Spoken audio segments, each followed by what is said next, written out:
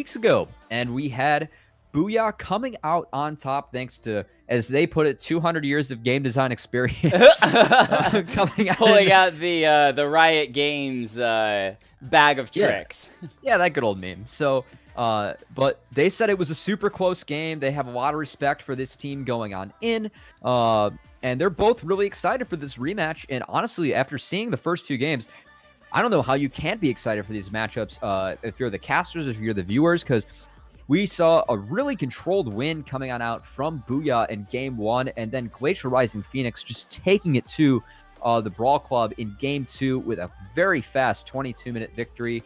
Both teams looked in pretty good form. We're going to have to see what happens here as they go up against each other. Yep, and so because it is a best of one, both teams have to put their absolute best on the line. And you can already see that they're picking out some of those champions that were played in tonight's games just to force these players onto some secondary champions. The Ornn, the Leona, the Syndra, taking away target bans between both teams. Now, surprisingly, we haven't seen any Aphelios played whatsoever yet.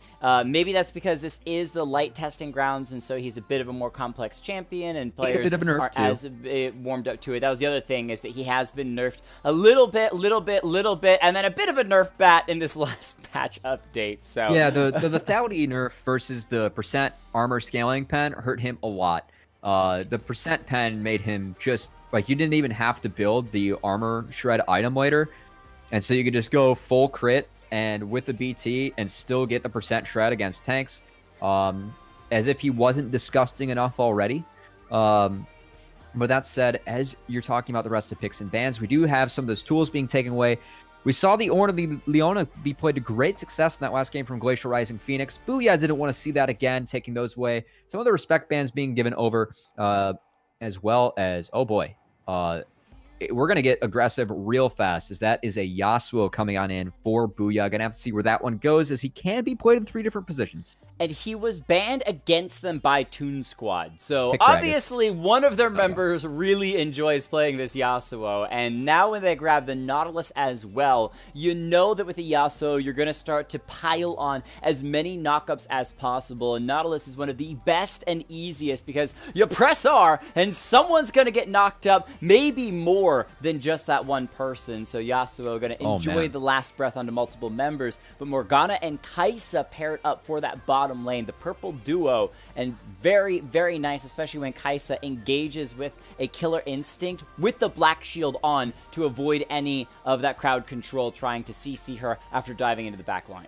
Yeah, and you know these teams are familiar with each other, given how fast this pick band's going. Morgana being that soft counter into Nautilus, coming on through to give Kai'Sa some protection. That said, they are going to pick up their AD carry, giving away that the Yasuo is going to be in a solo lane. So the Misfortune going to be locked in, as I'd say that Malvic's going 15-3 in Game 1. That warrants a pretty nice re-pickup there for the bot laner of Booyah, as going to find himself piloting that Misfortune once again. Yeah, it's one of those champions that just always has so much power and damage. You can see more respect bans coming through. The Graves, the Gragas, both of these champions played. The Lee Sin as well. Actually, I think Lee Sin might have been played by Toon Squad in game number 1. Yeah, it was. It was, yeah. So maybe they just... Jarvan's up. Jarvan's by far the best jungler up with so many jungle bans going through. That said, we are going to have a lot of early aggression coming on the side of Booyah. It also opens up them taking another AD solo laner, given the fact that Elise does have AP coming out of the jungle. Gonna have to see how Glacial Rising answers. I feel like Glacial Rising needs to take a little bit of stall power here. Going up against the Elise, you already have the Morgana to really negate the Elise's impact later in the game. That said, they're not going to listen, and looks like they're going to take the Camille, which puts the Mordekaiser in the mid lane. Yep, it's one of those things that when they're banning could be Camille jungle. Yeah, oh wait, yeah. Silas is being Silas hovered. Jungle maybe too. There's a lot of mobility on these champions. Camille, Silas, Mordekaiser. Well, yeah, we'll have to see. Fully expect Mordekaiser to go in that top lane. The Camille throws it off. I love Mordekaiser as a top lane pick because he's such a great weak side top laner. You can just leave him up there on an island. Once he hits 6, you can't really gank him. And he is going to be in the top lane, as that is a last minute Corki lock-in Putting the Camille in the jungle, unless it's something wacky, we could see Mordekaiser jungle, I guess. Not exactly expecting that, even though it is a possibility. And Corki, really safe blind pick of the mid lane, scales really nicely. Has the Morgana shield as well. Gonna have to see how Booyah rounds this out if they have a top laner or a mid laner to select. Oh boy. Yep, damage. Here's some more snowball damage. No knockup. It's actually the only knockup on the team for Booyah is that Nautilus, but that might be enough. If you react quickly, it is one. Wait, apprehend. Apprehend? Oh, I think you are right. Yeah, if you react quickly, it is a knockup. And very I'm briefly, curious to see what they end up throwing into that Darius. Usually I'm not a huge fan of Darius coming on in. He is kind of that solo queue pub stomper, which is funny because if you've been playing TFT lately and the Dunk Squad, he's also a pub stomper in there. But he has really good matchups into the Camille and the Mordekaiser. Mordekaiser not being mobile. Darius wants to brawl. Does really good. He's really easily able to stack up his bleed against both those champions and against Camille. You can also pull Camille out of her hook shot. So I kind of like that counter pick coming in at the end. I feel like it's a decent game for him. And if he gets going in that lane phase with the help of an Elise, he could get out of control in the top lane. Very different pick, though, coming in for Wimbles from that unkillable Maokai after game 1. Right. And so the reason that I love this Camille is that she's incredibly aggressive when you choose a target to jump in, but most importantly, exceptional at split pushing. And when you have a Yasuo on the enemy team, you know that he's going to be wanting to split push. And so even if this Camille is in the jungle throughout that early game, once the laning phase is starting to end, she can transition into being a side laner to match this Yasuo or match this Darius. And she can get out if she needs to with those wall hook shots. She can engage if the rest of her team is collapsing and looking for a fight. She can quickly rotate between lanes because she has such incredible mobility. All of those things are incredibly nice, but I think the biggest factor is that she can do a really good job of pressuring Elise, because when you use the Hextech ultimatum on the Elise, even if she repels, she has to come back down inside of that square. So there's no opportunity to sneak over walls or sneak in, jump into the Baron or Dragon Pit or any of those sorts of things. So by being able to pin down certain champions and have that target selection of Yasuo, you don't get to jump away and escape this fight. Elise, you don't get to repel and escape this fight. You're going to get locked down, is one of the really powerful things that I like about the Camille. Yeah, but when I see Camille, the thing that Camille screams out to me is level 2 aggression. That level 2 gank from Camille is so deadly coming out from her, but I don't really see where she's gonna go. You know, I guess you can pressure the Yasuo, but Corki doesn't really have that gank setup. Could pressure the Darius, but once again, the gank setup isn't really there, and also Morgana.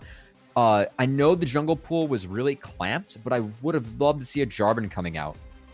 I feel like Jarvan is hands down the best jungler left on the table, and I understand why Booyah didn't elect to go Jarvan, because they wanted to opt for the Darius in the top lane for that counter pick, and they needed AP damage. But I think the Jarvan would have been such a great answer to what Booyah was laying down, with that level 2 or that flexibility coming out from early aggression, but also some scaling, giving Corki a little bit of peel with that Cataclysm, or just getting on the Misfortune if they really want to pressure her with a Morgana shield. As a Camille does very similar things, but she has a lot of trouble having a healthy clear. So it's really up to her finding early lane ganks for this pick to be extremely effective, which is going to be exciting, because over on the side of Booyah, Elise wants to do the same thing. Once she hits level 3, she is such a deadly jungler. So look out for Greasy God to see if he A, goes for that level 2 cheese, or B, ends up hitting that level 3 and where they end up looking to gank. And I fully expect for them to target that Mordekaiser before he hits 6 to get this Darius rolling. Well, and if you can think all the way back to game number 1, Greasy God was on the Gragas and constantly matching Toon Squad's jungler gank for gank for gank, and most often coming out with a little bit of an edge or a kill or a flash burned because of the response time. And so the ability to read where the enemy team jungler is huge. But the big factor there was that Toon Squad's jungler, the Lee Sin, was mostly looking for lane ganks. He wasn't really doing a lot of invading, stealing away buffs, and looking to fight the enemy jungler one-on-one. He was mostly looking to pressure into that mid or top lane and trying to get his laners ahead. So this time around, Dynamite Larry could look for those lane ganks, could also potentially just go to kill Elise. It's one of those things of, hey, I struggle to farm my jungle, so I'll farm the enemy team's jungler instead, and then get my gold off of that before looking for those lanes. But the Elise also has incredible power when it comes to diving turrets in the early game, and so I'd like to see Elise focus a little bit of pressure on that bottom side, because the crowd control from the Cocoon paired with the Nautilus Dredge line, paired with his passive Root, paired with Misfortune's damage, all of those things can come together to make a really, really powerful bottom lane, especially against squishier members like the Kai'Sa and Morgana. But yeah, I just want to watch Greasy God's jungling this game, as he's able to read Dynamite Larry as well as he was from Toon Squad's jungler in game number 1. It's going to be tough. It felt like that first game. I even said it during the cast that he had wall hacks on, just following the Lee Sin, answering him at every single turn. If he's able to do that again, I want to know what kind of, like, what did he put in his milk for breakfast when he had that cereal, because it was something like just reading like a pro, like out of a book. It was insane. And yeah, I like the fact that you mentioned bot lane, right? There are two hard CCs coming in between the Nautilus and the Elise. There's only one Black Shield, so I'm not too good at math, but that does say that one target might be open to knock out. Looking to see what Greasy God ends up doing, as it's really going to be on both these early game junglers to set the tempo early, because both teams are looking to snowball, especially Booyah. Having that Darius, having that Yasuo, not going to scale as hard as the double 80 carry comp coming out from Glacial Rising. So I feel like Glacial Rising went full on aggression in that first game, despite taking the later game scaling comp. They have it again. Booyah did a really nice job of playing the game out slow and controlled game 1 with the late game comp. Gonna have to see how these teams end up crashing and interacting with each other in the early game, because according to Booyah, they got beat really bad in the early game when they went toe-to-toe in the finals a couple weeks ago, but they're able to turn around off the back of Malvex. Gonna have to see if that script plays itself out again as we dive into this game. Yeah, and if I had to pick a team that I wanted to win personally, I would want to see Glacial Rising Phoenix be a victor in this overall event as a whole. And I think that they've comped themselves a very fun, very aggressive, very damage-heavy team. But as you're talking about, that slow, controlled movement from Booyah Armada is one that they can do this game as well, because they've got the Nautilus, they've got that Darius for bringing a lot of damage into those team fights, and so they have a composition that can definitely win them this first place if they're able to play around this Elise correctly. So a lot of attention gonna have to be on these junglers and where they go, but simply pick and ban wise, who do you think won the draft? We'll have to see. That's a dangerous game you're playing there, Jake. Picking favorites. You don't want to be TSM Jat here at Excellency. Oh, come on. It's a little bit of fun. This is finals. Kind of fun. Best of I one. guess I'll side with Booyah then. We'll have to switch it up a little bit. All right. Let's see. It looks like a bug splat as we do dive into an early pause. Gives us a little bit more time to talk about the draft, as you brought up. It's really interesting because we have a lot of picks coming in that are a little bit different. And with the draft, you know, I feel like both teams have pretty clear win conditions, right? You have Mordekaiser loves to play weak side. You have a very aggressive jungler in Camille. It's going to be up to Camille to get this Corki, get this Kai'Sa up and off the ground running. And I really think it's up to, is Greasy God going to be able to punish this Mordekaiser before he hits 6? Because if Booyah doesn't get off and rolling, you know, Mordekaiser can opt for some early armor, mitigate a lot of the damage coming out from the primarily physical damage coming out of the side of Booyah. And if that Corki is able to scale up with that Kai'Sa, they do have a scaling advantage over there. I just think it's really up to, can they get this Darius rolling? Darius can be such a pub stop champ if he gets rolling early, and if he doesn't, he feels pretty useless. So really up to Greasy God and Wimbles. Really looking to see what they can do in this early game as we're on the Rift. On to Summoner's Rift for the best of one.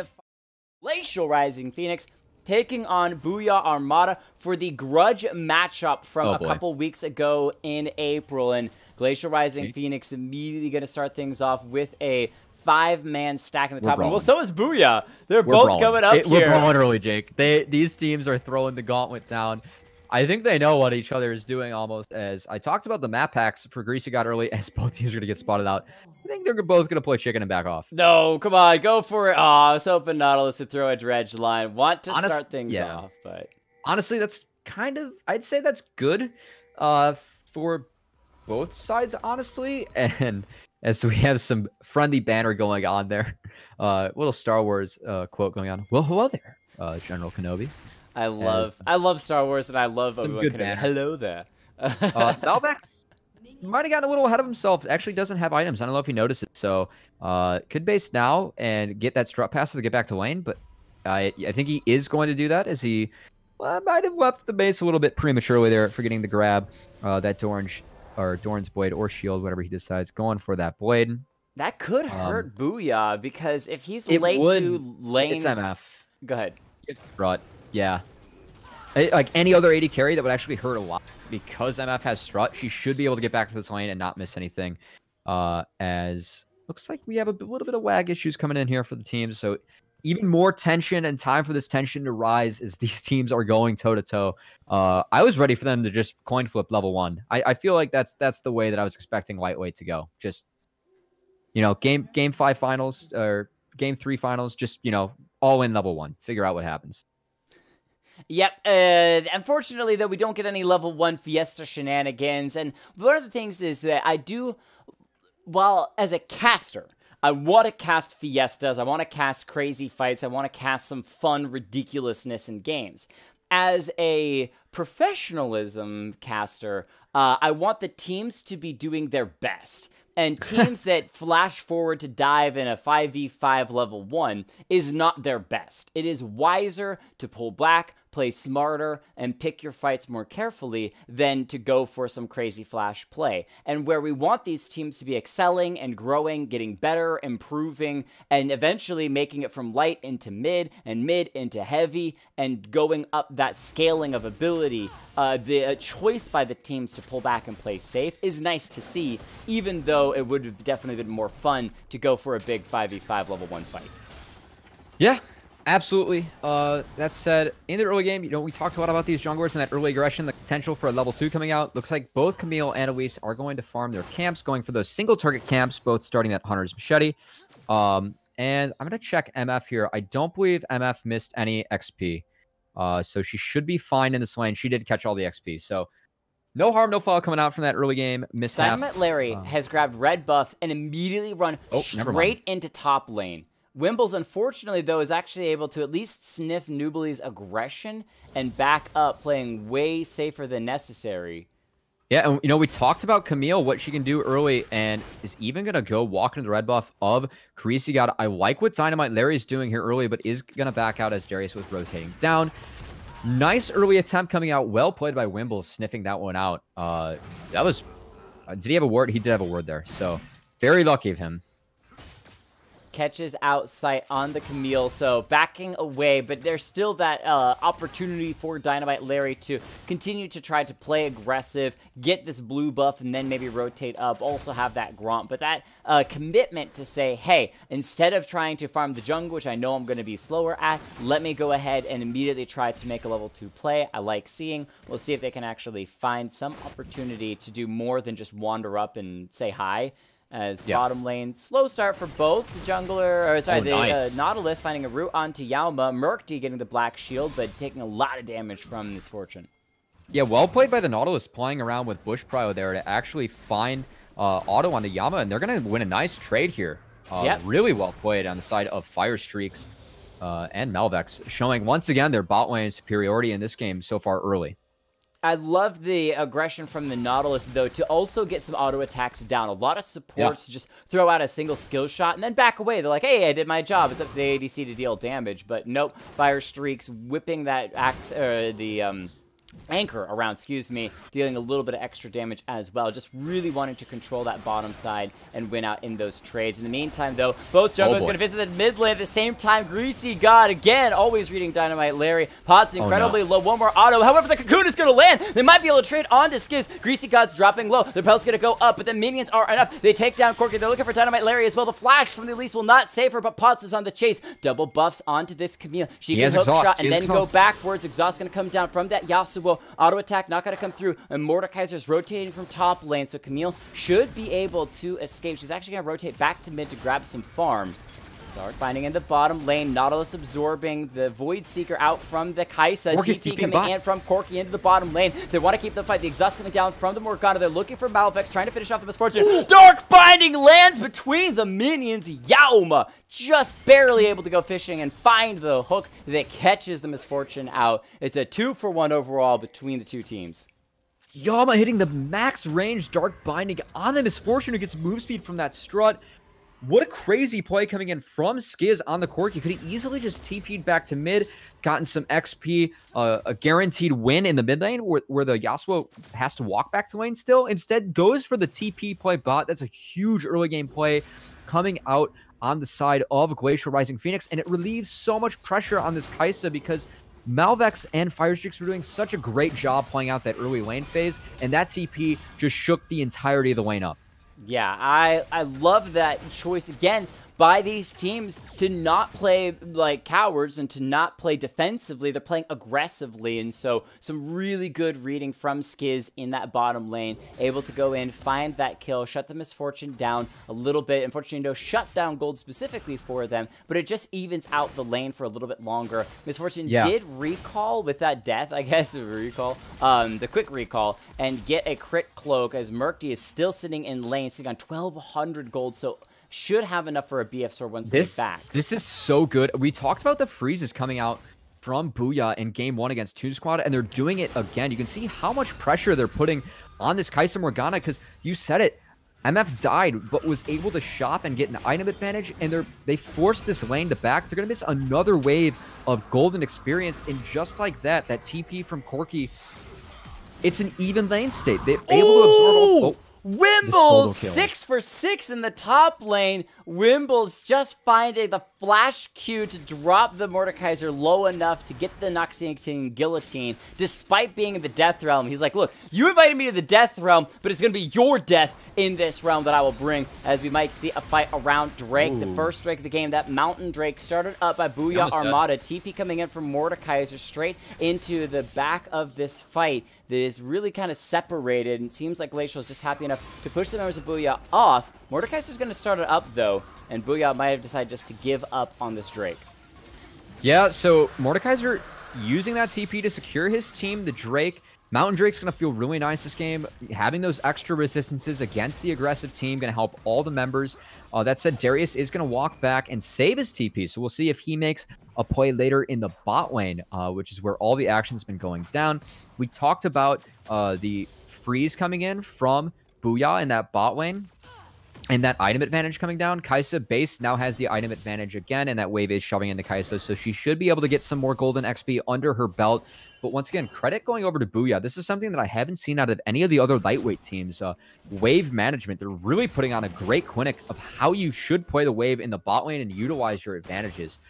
So really good stuff coming out from Malvex and Firestreaks. I know that they died to that Corki TP gank, but they've honestly played this lane out so well early.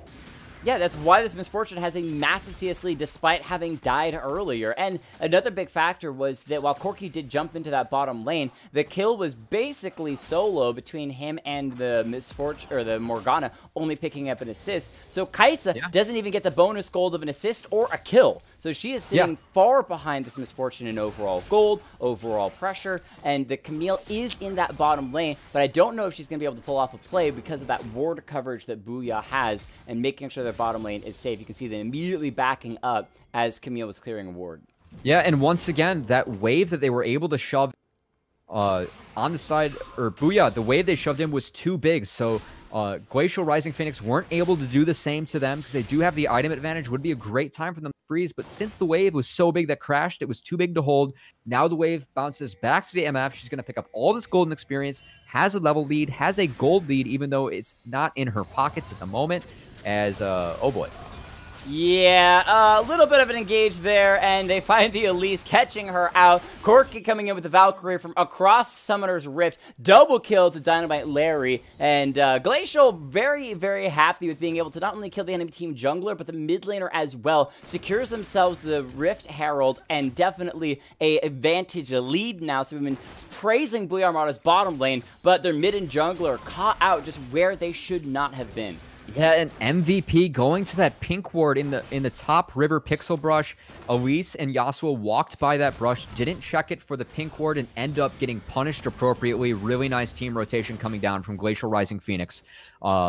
Bold play. I like the idea to play aggressive from the Elise Yasuo coming out, but you got to check that brush for a pink ward. They didn't. They got properly punished. Yep, and the Rift Herald now sitting in the inventory of the Camille. She's on the top side of the map, but could try to go towards any of these lanes to drop it and see if they can pick up some of those plates. Would like to do that early. Elise, Greasy God coming into the bottom lane. Dredgeline's going to drag the Morgana back. She's got the black shield, but I think it's a little bit too late. She throws down that ultimate, but those soul shackles will shackle no one. She'll be sent back to the fountain with the death timer. Yeah, really well played on the side of Booyah. Armada Fire Streaks landing that initial hook. Even if Morgana black shielded the hook, it would have been down from the damage that comes out from the dredge line for Nautilus. But we have an answer in the top lane.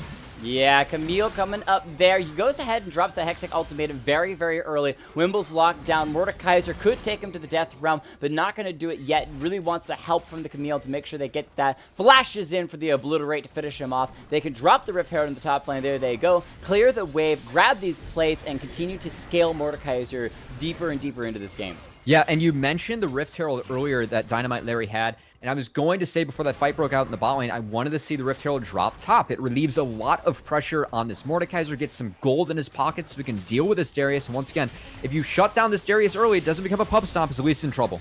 Ooh, there's that dive the Elise, but she's able to flash away out of that Camille engage. Now Yasuo's found the exhaust onto Noobly. Great flash from Dynamite Larry. The Camille trying to run away, throws out that hook shot. Should have been able to escape. Noobly probably going to go down in a bit of a scuffle. There's that ultimate from Wimbles, finding himself another Noxian Guillotine. And that was just Glacial Rising Phoenix way over-invested. There was no reason to be walking past the turret after dropping that Rift Herald. Just grab plates and back away.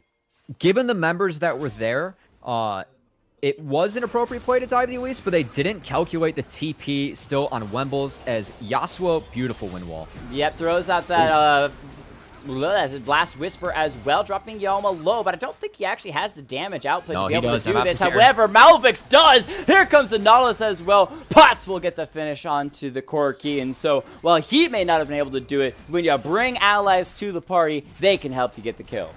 And Potts showing why that Yasuo was banned away from him in Game 1 by Toon Squad. Beautiful wind wall to stop the Morgana binding, and then utilizing that dash to dodge out on the big one from Corki. Those two mechanical plays lead to him being able to turn that one around with help from his team, and that's also going to bleed over and give them a free Infernal Drake. So, booyah. They're contesting this lead coming out from Glacial Rising Phoenix, and we have ourselves a close game here as we do find ourselves in another pause. Yep, it's only about a 500 gold lead for Booyah Armada, which doesn't mean that much when you're looking overall between the two teams at the 12-minute mark. What really matters is more about who that gold is on. The Darius in the top lane, 20 CS lead over this Mordekaiser, a kill up as well. You check the total gold that he has, it's almost 1,000 gold up. He is going to hurt massively once these more grouped fights are going to begin. Bot lane, though, the Kaisa still in it, even CS with this misfortune, only down 1 kill. So definitely not doing too badly, only about 300 gold difference between the two of them. And mid lane, not that much to speak of either. So really, the major difference is in the jungle, the Camille being 3-0, and top lane, the Darius being so much ahead of this Mordekaiser. Yeah, and if you think of these team comps and how you want to function, where would you rather have your gold? I'd much rather have it on the Darius, right? He only functions if he gets ahead and gets to land those dunks on people. So far, he's got 2 dunks so far this game, and he's working on that Trinity Force. Once he finishes up that item, he's going to hurt this Mordekaiser so much. I fully expect the Black Cleaver to be coming out next as well, as that bleed does apply the stacks of Black Cleaver. He should be able to shred the Mordekaiser like paper after that and dominate the side lane, which is exactly what Booyah's looking to do. Put Darius in the top lane, put Yasuo in the bot lane, and all of a sudden you have a strong 1-3-1 composition to go into this double AD carry comp that Glacial Rising Phoenix is running. I'd love to talk more about the comps, how they want to play, but Morgana's already going down. There's a bullet time from Misfortune, then the Elise. No! Camille steals away the dragon. Are you kidding me? Second Drake to Glacial Rising Phoenix. Yasuo finding that little knock up there onto the Corki. We'll see if he can actually finish him off, and he does indeed. So far, a 1-4-2 in favor of Booyah. The Elise trying to escape. A Greasy God goes down. The flash from the Kai'Sa to get in range. The chase still through from that Yasuo. Throws out the wind wall. A little bit too late, though. But they lose the Drake despite going 2 for 2 in the fight. Dynamite Larry stealing that Drake under the nose of Greasy God. What a nice smite coming on in, as it looked like that was going to go over to the... Dynamite Larry says no. And honestly, that really changes the flavor of the game. You know, giving a little bit more AP and AD to that double AD carry composition is going to mean a lot as the game goes on and these items start coming on in. Might help them break this 1-3-1 as things go on, because that Corki already scaling up with that Manamune. Well, and keep in mind, Nubly actually had the teleport available, so could have joined his team for that fight, but elected to stay top lane and try to defend this turret with about 2 plates. As Skiz has the package, goes ahead, use it, knocking the Darius backwards. He flashes the claws, though, trying to get back to his turret, and it looks like he will be able to escape, so good flash from Wimbles to get out. But I wanted to comment very briefly on the fact that Mordekaiser in that top lane, and then think more towards that big middle game 5v5 fights, wants to be using his ultimate to take Darius out of the fight because he won't have those repeat Noxian guillotines on his squishier backline. The problem is he's losing the fights in the 1v1 versus Darius. So if you get a big 5v5 fight, Mordekaiser may not want to ult the Darius and instead decide to ult something like the Misfortune, keep the bullet time out of the AoE, which leaves Wimbles to potentially tear through his team. So the target selection by these ultimates from that Mordekaiser, from the Yasuo, from the Misfortune are going to be incredibly crucial when it comes to these big 5v5 fights. Yeah, that's a bigger talking point to talk about like Mordekaiser as champion. I always like to use the example of like, why is Mordekaiser picked into Ornn, right? Because it's a relatively even lane matchup, but what happens in the fights? Mordekaiser ults the Ornn and takes away all those teamfight tools as Corki might get exploded on here. Yeah, little Valkyrie over the wall, but that hop skip and the puddle jumper will not be able to get him out. Hextech ultimate use the top lane. Wimbles is going down again. Dynamite Larry with a nice gank up there, and this timing from Glacial Rising the top lane have been able to finally pick themselves up a kill, but they lose the mid laner as he is just invading into a jungle that is not his own.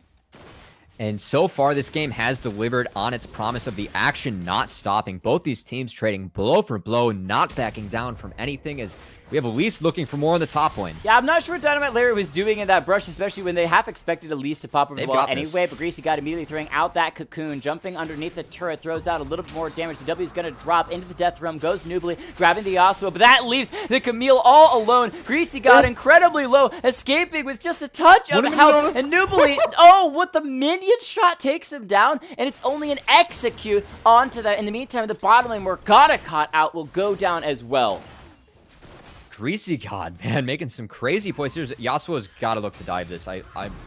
Yeah, throws down the exhaust, immediately dashes on in, trying to avoid the claw. I think he actually autoed the turret on the way in, though. There's a bullet time in the bottom lane. Murkty, no chance to escape, fully running away. So many members of Glacial Rising are divers. The Kai'Sa with the killer instinct, the hook shot from the Camille, but unfortunately, they're starting to fall behind, and when you're a diving comp that's falling behind, it means you can't really escape from a lot of these fights.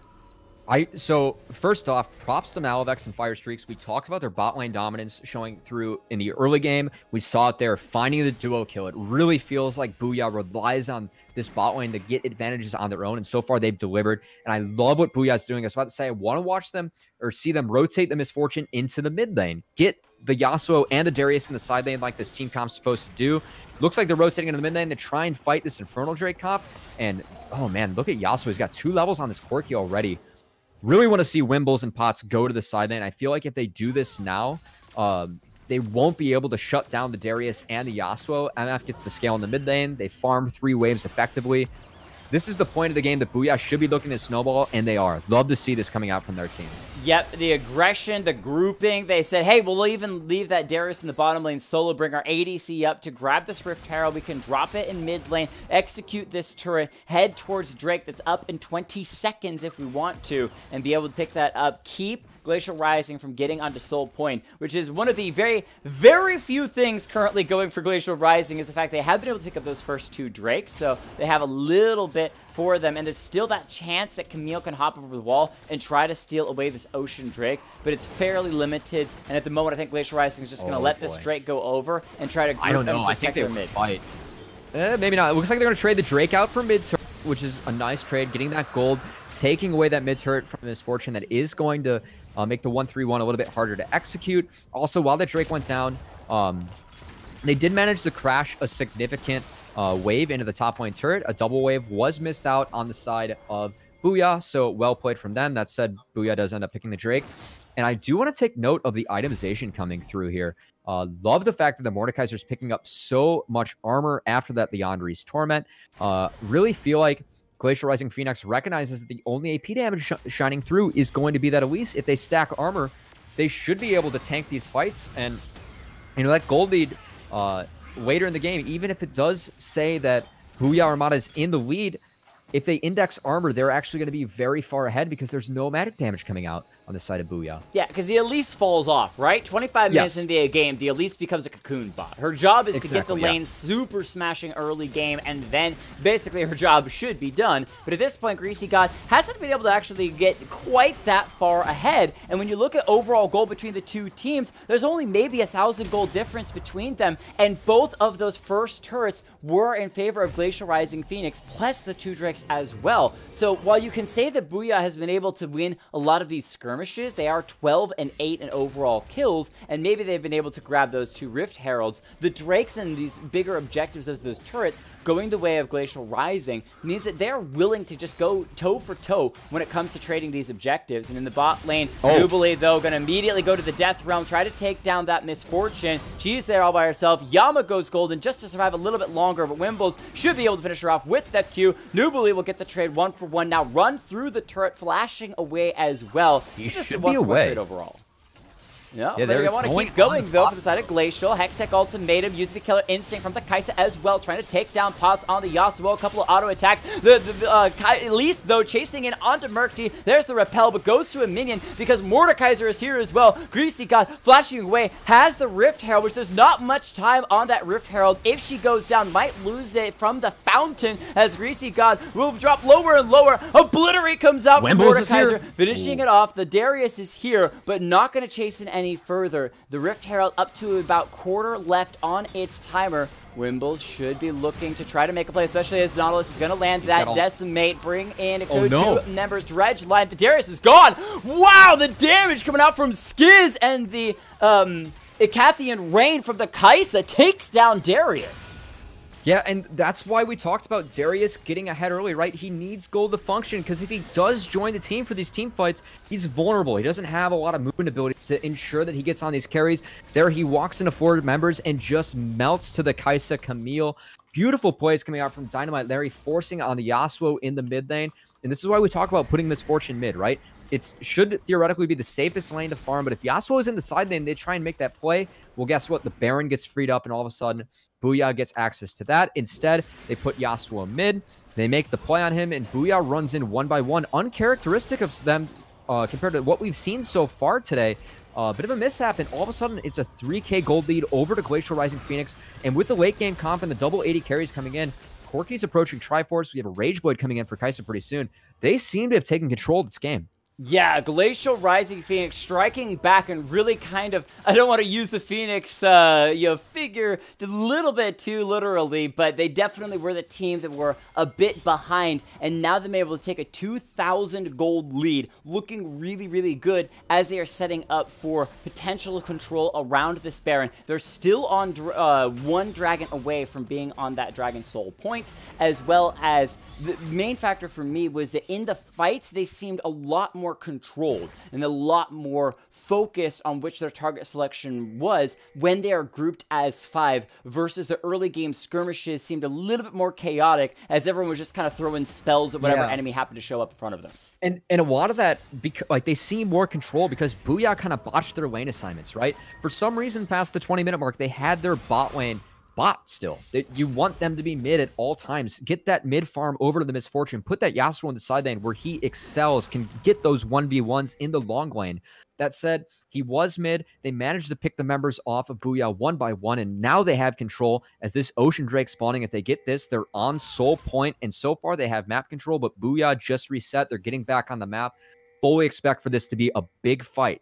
Players to watch in this fight. We have the Zonia's Hourglass coming in for both Morgana and Mordekaiser. Significant items coming in, and we have the upgraded Manamune coming in from Corki with that Trinity Force. He is going to be doing so much damage in this team fight. So here we are round the Drake. Booyah Armada on the top side of the river. It's actually started off by Skiz, poking a little bit of damage with that Gatling gun. Fire streaks in the front line. Looking for a dredge lane on somebody. Mordekaiser hopping over the wall. Goes in alone. The Elise, the Greasy God, was able to grab that Ocean Drake from the side of Booyah Armada. In the meantime, the rest of the fight will continue. Greasy God going golden. Hextech ultimatum already started. Darius taken down by Mordekaiser in the 1v1 inside the Death Realm. And now he's cleaning up the Misfortune as well, forcing the flash from Merc. He's right on their tail. Yasuo able to take down both the Corki and the Camille in the meantime, so he's chasing in. A 3 for 3 so far between the two teams. Voidseeker's going to miss. Exactly. Ring around the Dragon Pit they go. Potts trying to take down Nubili, but he immediately dashes in, takes down Murky as well. Can he find now the 2v1 versus Nubili's Mordekaiser? The damage output the Misfortune is doing, forcing Nubili to back away. And Booyah Armada come out with both the Drake and the team fight victory. That fight was looking so bad for Booyah Armada, but Potts with the hero plays on this Yasuo picked up 4 of those kills, nearly had the on Penta picking up Mordekaiser there near the end. They got the first 2 kills of the fight. Nubili ulted the Darius, got him out of the fight, managed to win that 1v1, moved on to take down the Elise. The Nautilus fell after he blew off his spells and didn't have Aftershock, and they won a 2v5 off the back of Potts just going crazy on this Yasuo.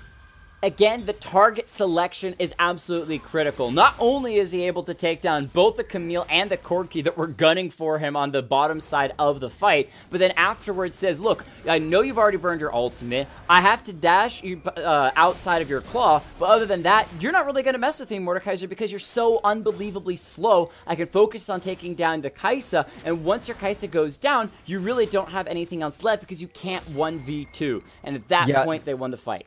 That said, the next fight, I've got to believe that this Mordekaiser is going to ult the Yasuo. He doesn't have a QSS yet.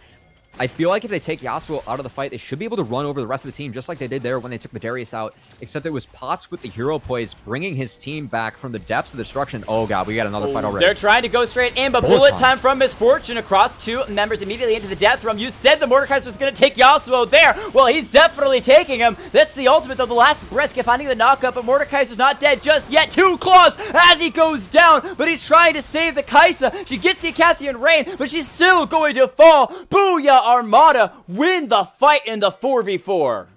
And Potts is so much to deal with, but the big part was that he didn't have Skiz in the fight. He's doing so much damage on this Corki, but he was in the side lane answering Wimbles as he's going to pick up the Constellation kill here. Yep, it gets a little bit back, but unfortunately, when you don't have that major damage dealer, it means that you lose a lot of your ability to actually kill people. Mordekaiser surviving for a long time, but Camille, Dynamite Larry, after finding some really good early game picks and an amazing Dragon Steel, just hasn't shown up in these last 2 fights, diving and then immediately dying to the Nautilus CC and Misfortune damage. Yeah, I really want Camille. Like, they have so many tools to deal with this Yasuo, right? They have the Mordekaiser ult, have the They need to figure out a way to take Yasuo down because Potts is doing so much work. Even in the Death Realm, when he came out of it, he managed to find the knockup, which allowed Malvex to pick up the last 2 kills, finding himself the triple, and that's so huge for the Misfortune. She picked up a B-off sword off of that, is close to her Infinity Edge. She is still behind the itemization of the Kai'Sa, but if she's able to find that IE, she's going to be able to function in these fights. And man, we have ourselves such a close game on a knife's edge. Map control at the moment is with Glacial Rising Phoenix, as they have control over the big purple worm, but I'm really looking for Booyah to try and execute this one 1-3-1. They still have Pots in this mid lane. I really want to see them put Pots in the side lane with the Darius on the bot side.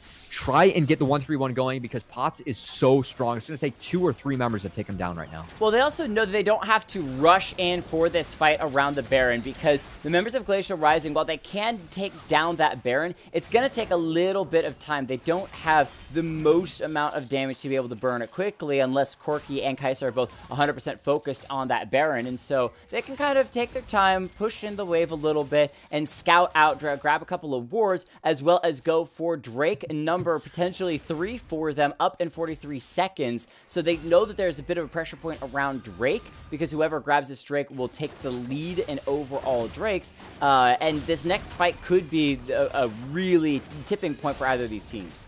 Yeah, and Soul Point, especially when it's Ocean Soul, is so powerful and crucial here. You got to think that these teams are going to brawl this one out as Ocean Drake is almost on the map. We have Yama towards the Baron sweeping out wards, maybe looking to pressure that. Are they going to try to start Baron when this Ocean Drake spawns? Wemble's got to Trinket down, so they're not in the dark on this, and there are no more pink wards in the inventories of Glacial Rising Phoenix, so I don't think they're going to be able to cheese this one, but they're still trying to pressure it. Mid-prio, though, going over to Booyah Armada should give them the Ocean Drake. I believe they should just put Yasuo down to solo it, except it looks like Mordekaiser's going to go do the same thing as they're trying to put the handcuffs here. Well, Booyah's kind of being run all over the map, right? They go to Drake. They're potentially trying to start it up as soon as it spawns. They fear that the Darius is all alone and might be in trouble, so they run all the way up there. And now they've run all the way back to Drake to start it up again. But Camille is here. She can hop over the wall, try to steal this away. Elise will grab it, so at least the Dragon Soul point for Booyah Armada, but they lose their jungler in the process, so now they can't truly contest the 50-50 smite fight for the Baron, but they could still at least go for the fight if they want to, and Glacial Rising heads directly towards that Baron. This is huge. With the Mordekaiser ult, they can turn this into a 3v4 around the Baron. This should be the Baron going over with 280 carries. Mordekaiser needs to get in the pit and tank because this Morgana just lost half her health part of the Baron. It's dying too fast. This is going to be the Purple Worm going over to Glacial Rising Phoenix. Yeah, I think Booyah is said, you know what, it's a bit too dangerous to try to fight in the 5v4. Elise is still down for another several seconds, so let's just play it safe. We can turtle out through that Baron. So now that normally you're saying, hey, we have the Yasuo and the Darius for being in side lanes, we can 1-3-1 the rest of our team and shove out all of these waves, we look to crack some of these second-tier turrets. With the Baron buff in the hands of Glacial Rising Phoenix, that goal is going to be a lot more difficult to achieve. Honestly, this shifts the game entirely to the side of Glacial Rising Phoenix. I know that Booyah Armada are on Soul Point for Ocean Soul, but they should be able to get these 3 inner turrets that are still up easily and start to pressure an inhibitor because the wave clear on the side of Booyah Armada it's not good. Darius and Yasuo do not have good wave clear. It's up to the Misfortune to beat down these Baron creeps, and going up against the Corki Kai'Sa, double 80 carry comps, these structures should fall easily. So look for them to at least get 1 inhibitor here. I think that's a really good goal that Glacial Rising Phoenix should have with this Baron. And if they take down that inhibitor, that makes the Ocean Soul so much more difficult to capture on the side of Booyah because you're going to have that lane of super minions just pouring into your base if you don't manage it. Well, they are going to split up to push all 3 waves, which is going to waste a lot of Baron time. Now, waste being used loosely because if your goal is to get all waves shoved into the second-tier turrets and just pick up some of that extra standing gold that's around the map, then you would say, hey, that's not really a waste. But at the same time, if your goal was to, as you said, crack an inhibitor and really start to open up this game a little bit more and accelerate this game a little bit more, then it's not going to be the most effective at that. But I think they're willing to just grab as much gold as they can. They have been able to, within the last 2 fights, literally go from a 500 gold lead to a nearly 5,000 gold lead. So credit to Glacial Rising for being able to at least start to stack up some of this gold lead. And now they look to grab this bottom lane second tier turret. They will get it, as Mordekaiser is just having a little 1v1 versus Darius in the top lane. He's doing pretty well in it, too. And yeah, go ahead. They are applying Baron buffs to all 3 lanes. We even have the Misfortune Bullet Time coming out just to clear the wave. I like that choice coming out from Malavex, as they're just trying to protect these structures. If they keep all their inhibitor turrets up, that's honestly a win going over to the side of Booyah Armada.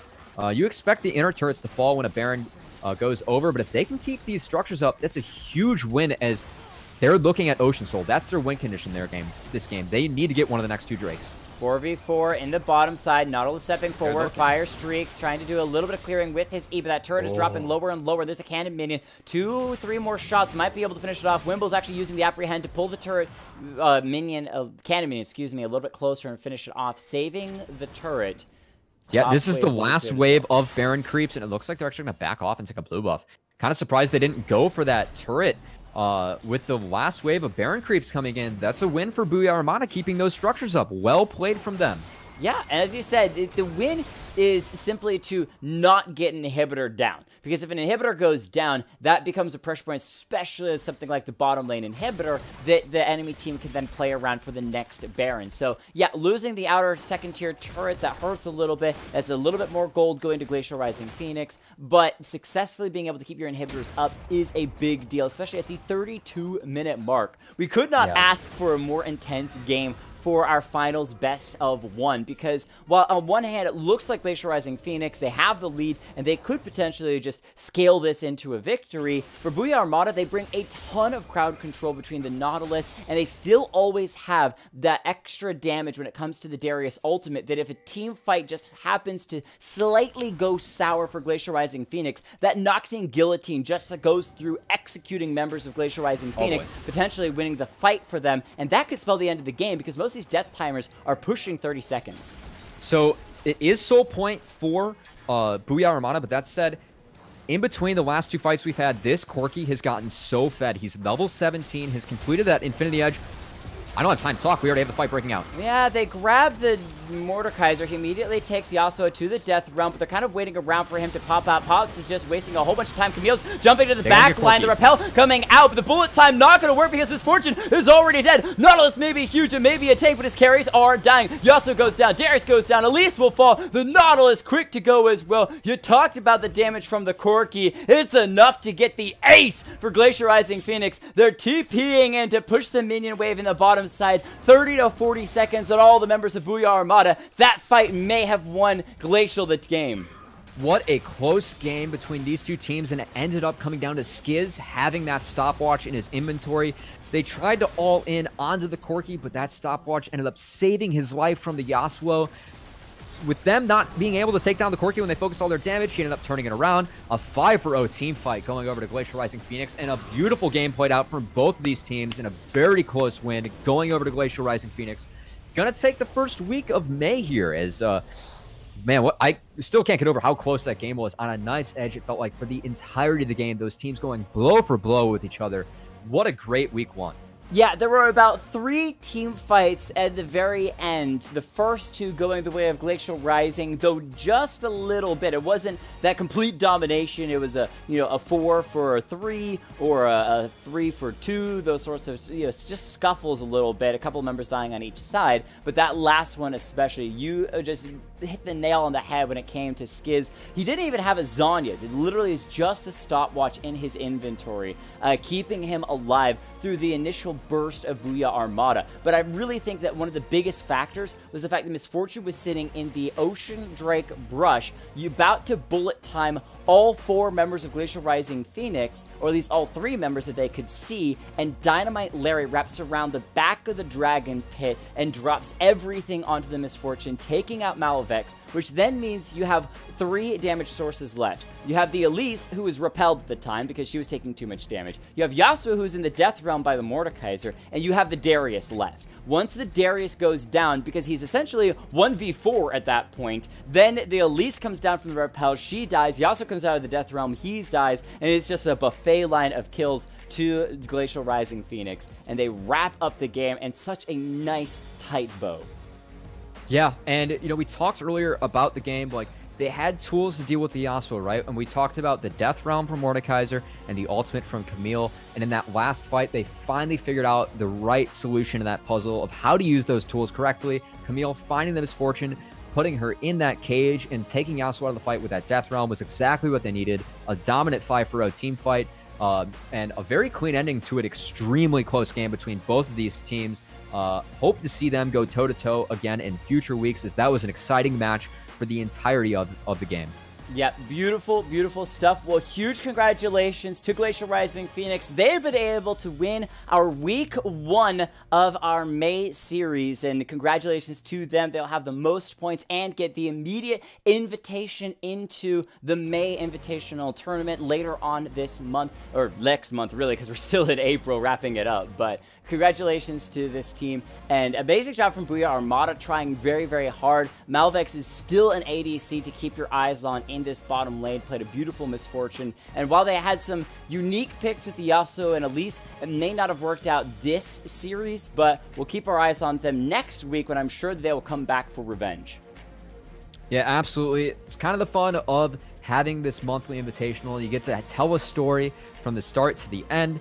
Great to see Glacial Rising Phoenix take Chapter 1, but I'm excited to see Chapter 2 between these two organizations. If we got, like, final after final of these two teams just, you know, smacking it together, that would be amazing. But the biggest deal is we also can't forget Toon Squad. Toon Squad is still around, and they may have gone down game 1, so we didn't get to see them in any of our future games, but they're still a dominant team to keep our eyes on as well. So we have a lot of teams vying for this first place again, and I love that just competitiveness coming out that we're seeing. So beautiful, beautiful stuff. Well, I've been Jake Kelton, joined by Cubby. Thank you so much for coming in tonight, Cubby, and casting. It was an absolute blast, and appreciate it a lot.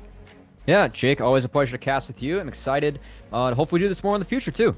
Yep, we will be back tomorrow night, 8 p.m. Eastern Standard Time for the Midweight Invitational Tournament. So if